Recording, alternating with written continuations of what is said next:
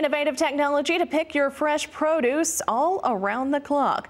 Southeast Produce Weekly's Chip Carter shows us a robotic strawberry harvester making its way through Florida fields.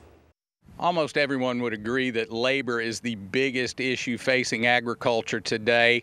Automation, robotics are the obvious answer for the future, but the question has been, how do you pick something small and soft like this with a robot? I'm with Gary Wishnatzki of berry grower Wish Farms, but Gary's also the co-founder of Harvest CROO Robotics. Gary, over the last few years, we've watched as this big lumbering behemoth has slowly come to life, an automated strawberry picker. How close is that getting to becoming a reality that strawberry growers are going to be able to utilize in their fields? Yeah, we're very close. We're expecting to have an actual commercial harvester in the fields next year that will be actually generating revenue for Harvest CROO.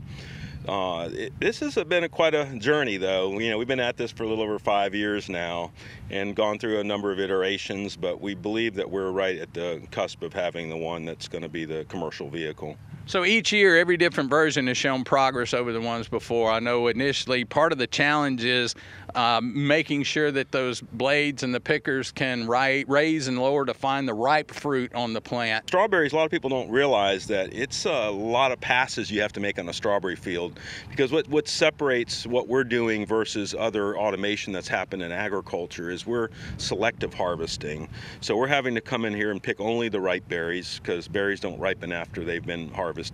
So every 3 days you have to come across a field and selectively pick the red berries, leave the greens and flowers unharmed, and that's been the challenge. But I believe we've got it solved. Our vision system is near 100% now, where when we can see the berry, we can identify the level of ripeness it's at. The rule of thumb on picking a strawberry field over a 3-day pick cycle, you need about 1 to 1.5 people per acre.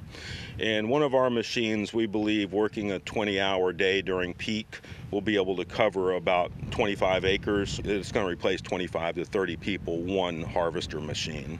Now, there are some people who would say you take those 25 or 30 people, you're taking them out of the workforce. Most people in agriculture know the issue is that the people are no longer showing up for these jobs. The people that remain, there'll be better paying jobs. There'll be technicians, there'll be people that will maintenance and service the equipment. So the job, the scale, the price of the paid to the workers for these jobs will be higher, and the people that are leaving agriculture, they're leaving anyway. It's clear that automation is the future of agriculture. In this field in Plant City, Florida, that future just got one step closer. I'm Chip Carter from SoutheastProduceWeekly.com, reporting for RFD-TV. As always, Chip, thanks for the report. Of course, be on the lookout for more reports as he joins us from the Southern Exposure Conference.